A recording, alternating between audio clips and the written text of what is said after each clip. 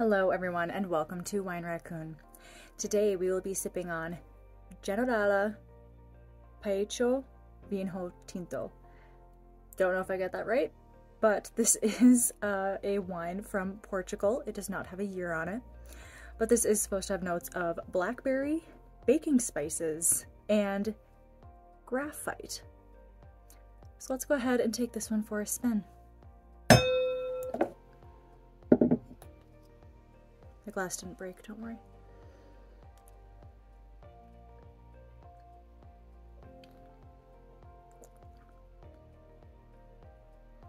Ooh.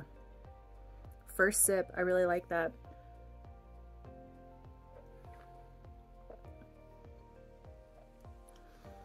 Really nice, bold flavors. The first thing you get is the blackberry, which is great, because that is the first tasting note. You get that kind of in the center and then flowing to the back of your tongue.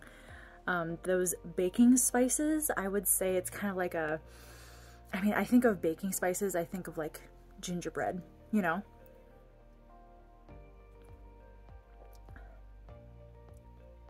And yeah, 100%. I mean, like a clovey, gingery, I mean, yeah, baking spices, think like gingerbread, you know, just really warm, kind of spice flavor on the sides of your tongue. It's really nice. It complements the blackberry incredibly well.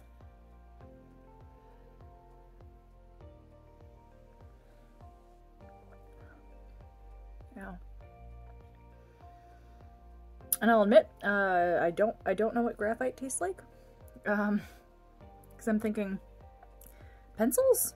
You know, graphite and pencils, but I mean, even just if we were to just focus on those first two, it's lovely. The flavors do linger on the sides and the back of the tongue, so everything, right? Those baking spices and the blackberry, they mix really well together. They complement each other while both flavors are very bold, very forward. Like that's like, wow, that's a lot of flavor. It's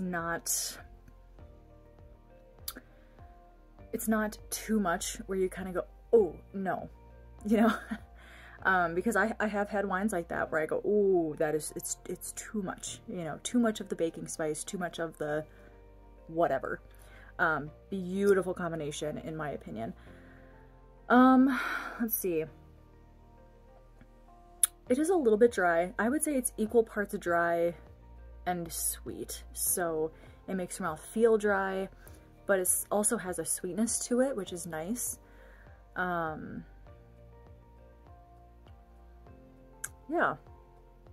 I like this one. I think it's really good.